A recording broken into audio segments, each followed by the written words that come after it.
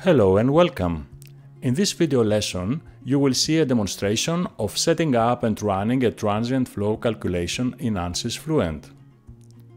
In the case we are going to set up and solve, air is flowing through a planar channel and there is a square cylinder in the channel. The width of the channel is 0.5 meter and the cross-section of the cylinder is 0.1 meter. The velocity is only 0.03 meters per second. The Reynolds number, based on the cross-section of the cylinder, the velocity of 0.03 meters per second, and the properties of air is 200, so the flow is laminar.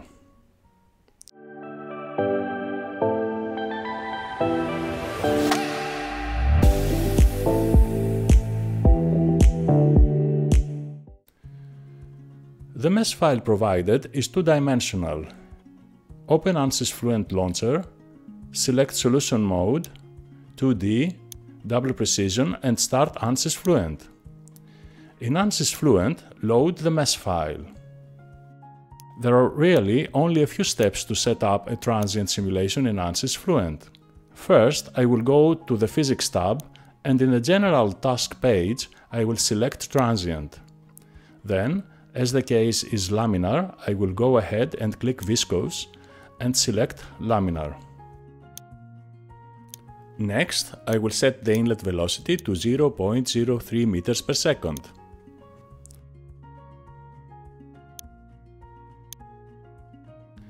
Then I will go to Solution and click Solution Methods. In Solution Methods, I will change the pressure-velocity coupling to piezo because that is what is recommended by the user's guide for transient calculations. I will also change the transient formulation to bounded second-order implicit, which is recommended in the user's guide when you want improved accuracy. Now, I will go to Solution Controls and change the under-relaxation factors for pressure and momentum to 0.8. The user's guide recommends using values of 1 or close to 1 when using piezo, but I can almost never get it to work with 1. You can always try 1 and see if it works, but if the solution blows up, then a range of 0.7 to 0.9 is usually pretty good. If it still diverges, then you probably have to reduce the time step. Next, I will make a report definition for the lift force on the walls of the object. The lift force is normal to the flow, so it is a good way to observe the vortex setting frequency. In order to detect the passage of the vortices, I will also add one more report definition for the y velocity at a monitoring point downstream of the cylinder. For this, I will first create a point at x equals 1 meter. Then, I will create a new surface, vertex average report definition for the velocity at the monitor point.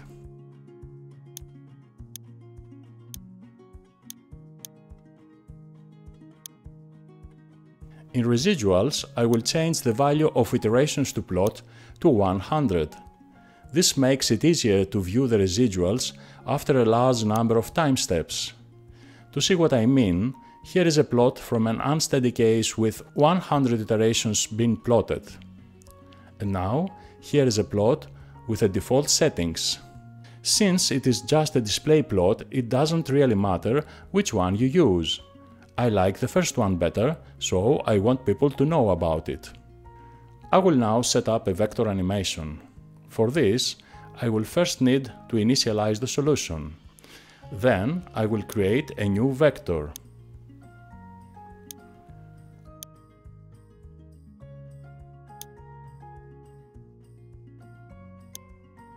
I will then add a new mesh for the boundaries of the domain and create a scene using the vector and the mesh.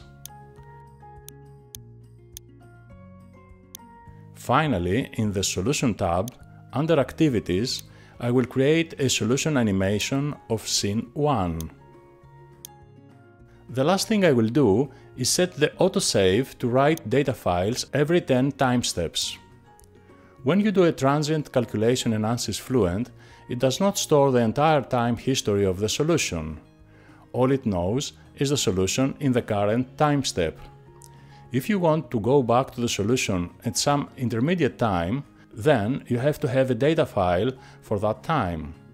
Autosave is a convenient way to automatically save files at predefined intervals throughout the calculation. All the setup steps have been completed, but there are still one or two more things to do before starting to iterate.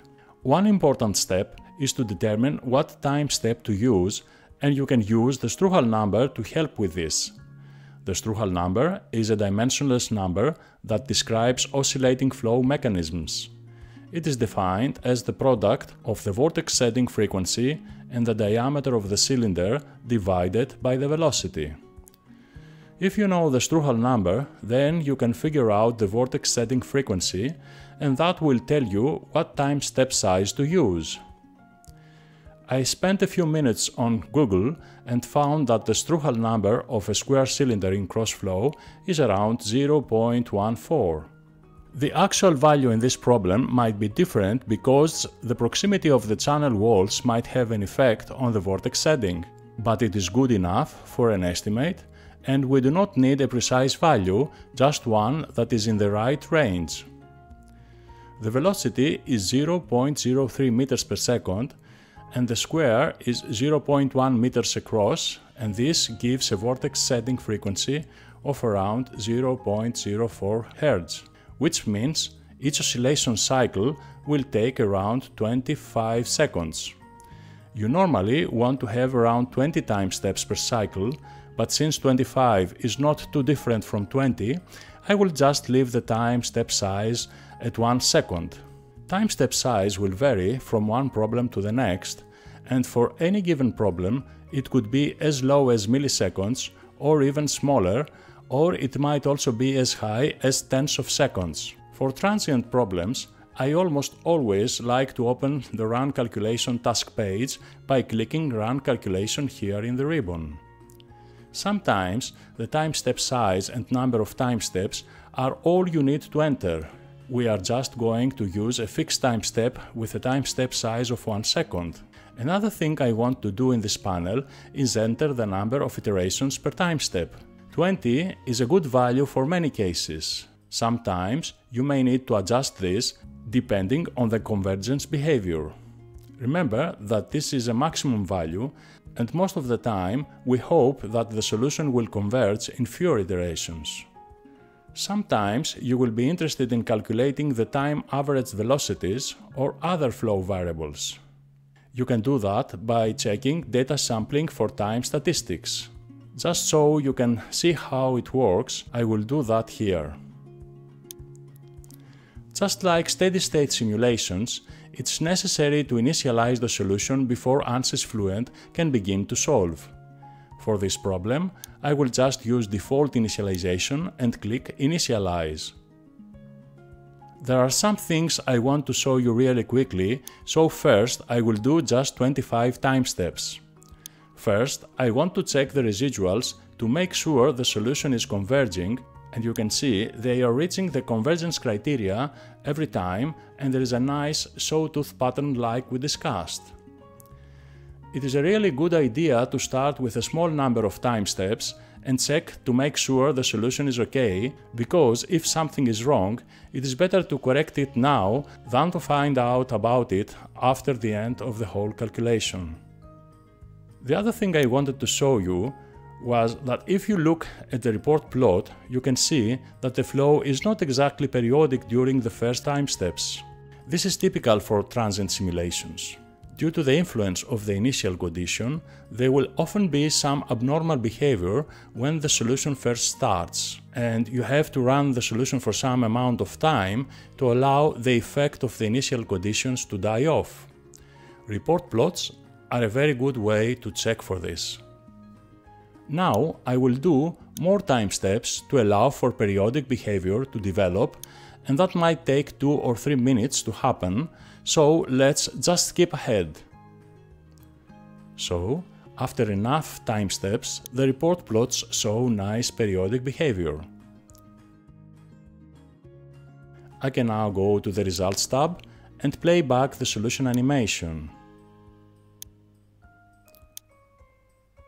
And just for fun, since the mean and RMS values were calculated, I can go to the unsteady statistics category and display contours of the time averaged velocity field.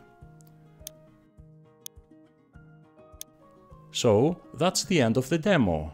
Thank you very much for watching.